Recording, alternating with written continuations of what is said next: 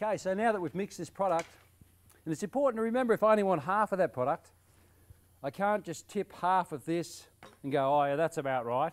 What you probably need to do is, we can use a measuring or scale stick that gives us increments in base, catalyst and or thinners if we need it.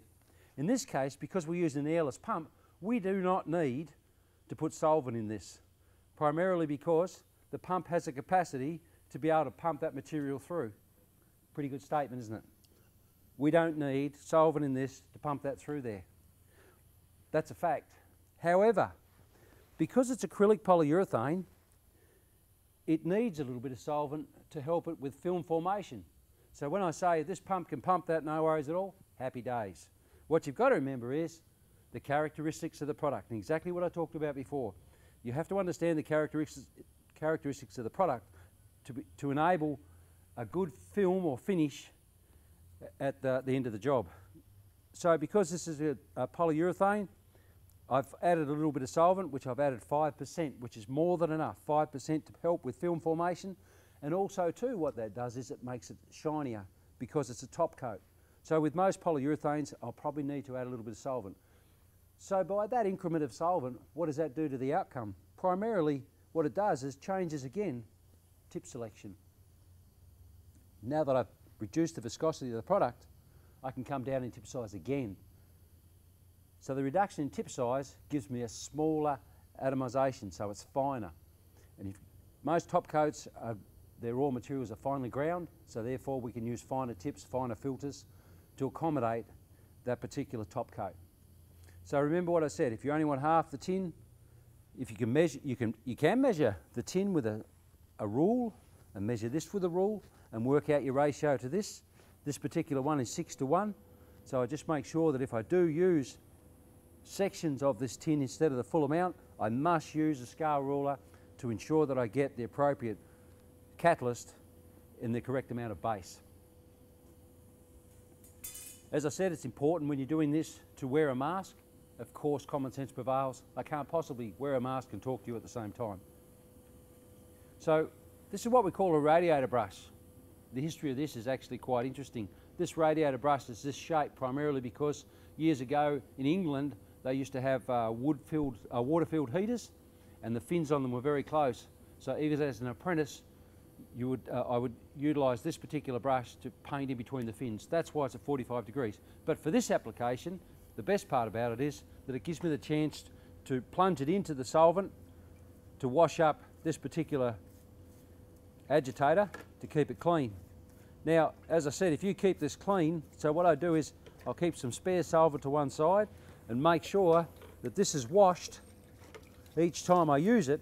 So when I want to use or mix some more material, I've got a nice clean agitator with no remnants of skinning, no remnants of semi-cured material, because as I mentioned previously, if I put that mixer in a new tin of product and it's got remnants of blue paint on it or remnants of the colour or the product that I'm using, it will soften what's on the mixer, on the agitator, and consequently end up with contaminants in the paint, which can actually start the cross-linking or the curing aspect of it quite significantly, and ultimately it affects it through the pump as well, and we end up with blocks.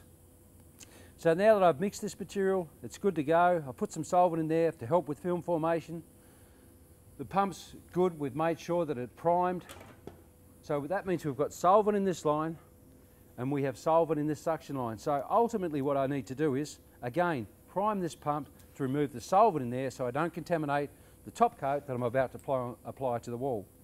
So, as I mentioned before, we wear gloves. Now there's three types of gloves you can use. You can use the rubber coated gloves I had on previously, which is these ones, rubber coated on the bottom side. You can use the solvent resistant gloves. And there's absolutely nothing wrong with a pair of old washing up gloves.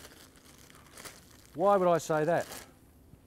Because these particular gloves will resist a small amount of solvent, but more importantly, with these gloves, I can feel the gun when I'm depressing the trigger, and it gives me, appropriates the opportunity to be able to feel how tight I'm putting the tip housing on, and also too, I can feel the safety through that glove a lot better than what I can with a big glove like this.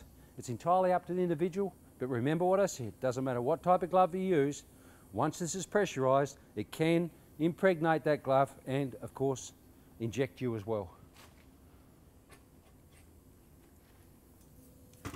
So, put my gloves on, keep myself nice and clean. Helps if you've got smaller hands.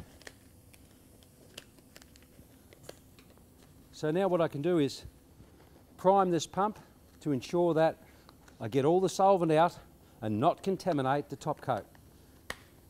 And all the while making sure that I'm safe and the environment that I'm working on is clear and clean. So remember what I said, throat seal oil goes in the top of the pump, make sure it's there. Now, as I mentioned previously, I do not wish to apply pressure in an open drum. So what I have here is a 20-litre drum with the top out, with the top off it. Now I can release all the solvent in there and pump it out the top. So with this open, the air valve open on the pump itself.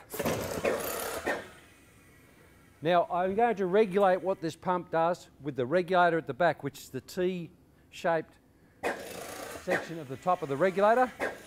Now I can watch it here until paint comes out. You can see this tin is going down. There's the paint. Now I can shut that valve. More than enough. That's the appropriate way to do it. Now what I have is not much pressure in here and without too much pressure, so I won't turn that regulator up yet until I have paint coming out here. So remember what I said, keep your hands clear and clean, utilise the safety, put the gun over the hole if you wish to, by all means. Put a piece of rag around there, safety off, depress the trigger.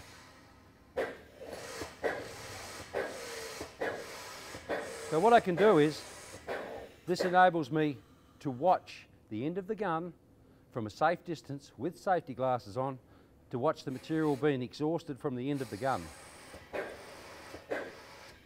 Now, what I've done is, I've just flushed the solvent out of the lines. So I've kept the solvent now for my next primary flush when I finish painting. But also too, what I need to do is make sure that I just recirculate this product slightly more to make sure that what's in the tin is exactly the same as what's in the gun. So in this instance what I'll do is, as I said, without too much pressure on the regulator, appropriate a piece of rag over the top, safety off, put the gun under the rag. So if I had too much pressure on that regulator, there would be rebound, and the consequence would be paint all over me. So the safety's on, wiping the gun clean, make sure it's all nice and clean. What you don't want is paint in this thread here, because the paint will cure and I can't get the tip base on and off. So cleanliness is the ultimate in this particular game. So the safety's still on, as you can see. Ensure that it's nice and clean. Now that I know it's nice and clean, I'll grab the tip base and tip to ensure that we've put everything in place to spray. So remember what I said about the tip. I need to select the appropriate tip for this type of application. I'll get a guide for that from the data sheet. The half moon washer is in place, the tip is in place, and it's on spray at the moment. So just to keep yourself safe, put it on a half and half. So that means half and half is it can't spray out the front, and the back of the tip is closed as well.